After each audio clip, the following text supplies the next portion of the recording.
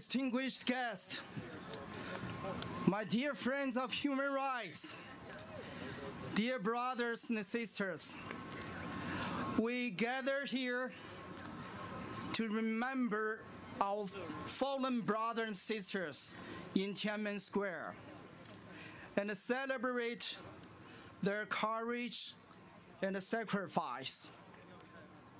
We come here after 30 years to reaffirm that no matter how many days or decades have gone by, there will never be a time when we forget the heroes we have lost and their mission that remains undone.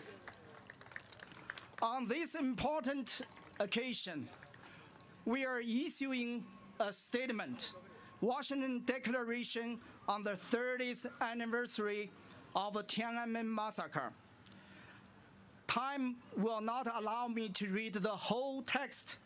I only read one paragraph, drafted by Mr. Wang Kang. Finally, we want to hold ourselves to the following pledge. 30 years ago, inspired by patriotism and idealism, deciding that we would rather disappoint our parents than not live up to our social responsibility, we dedicate our youth, innocent blood, and tears to the 1989 democracy movement. All the prices we have paid for freedom, independence, and democracy shall not be in vain. All the setbacks, sufferings, and the loss of lives that will impose them upon us shall not be wasted.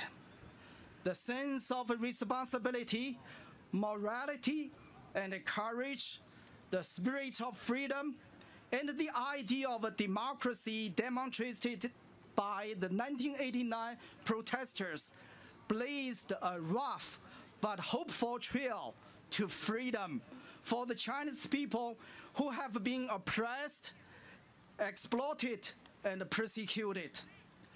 Today, with deep conviction, we pledge to the heavens and the earth that as long as the tyranny and the totalitarian rule by the Chinese Communist Party are not over, we will persist in our endeavor and sacrifice without regret.